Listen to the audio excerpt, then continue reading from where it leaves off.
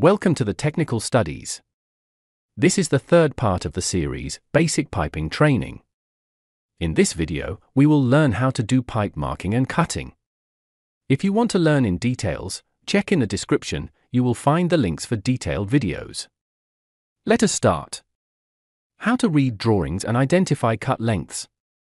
Begin with the isometric drawing and bill of materials, BOM. From each spool drawing, identify line number and size. Material specification. Cut length between fittings.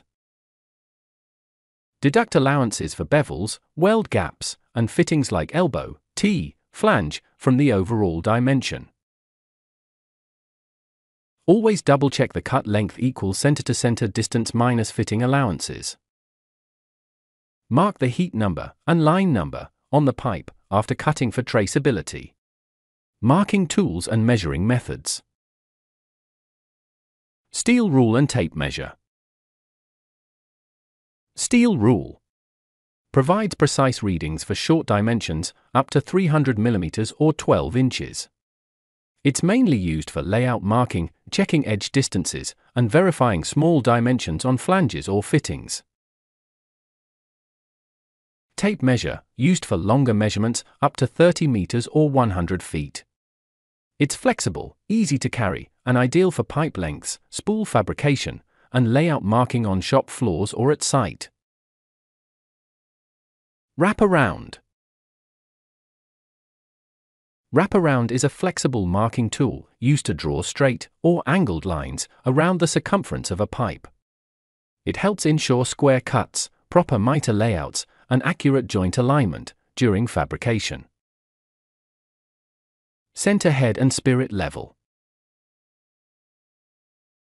Center head is used with a combination square to find or mark the exact center of a round pipe or bar.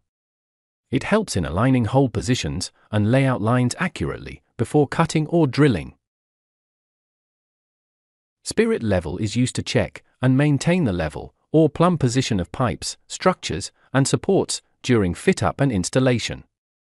Ensures straight alignment and proper slope in piping runs.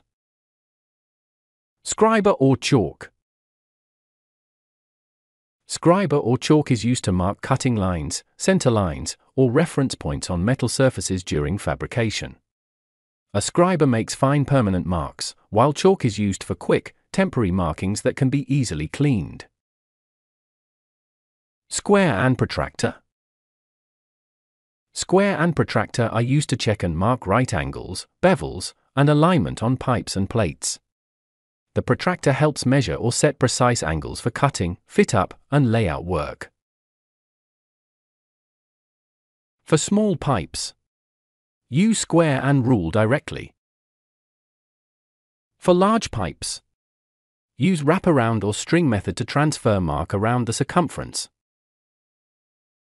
Check the horizontal level before marking a cut line. Correct way to mark 90 degrees, 45 degrees, and rolling cuts. 90 degrees cut. Line should be perfectly square to pipe axis, use wraparound and level. 45 degrees cut. Use template or calculate offset and mark accordingly. This is commonly used for elbow fit-ups. Rolling cut.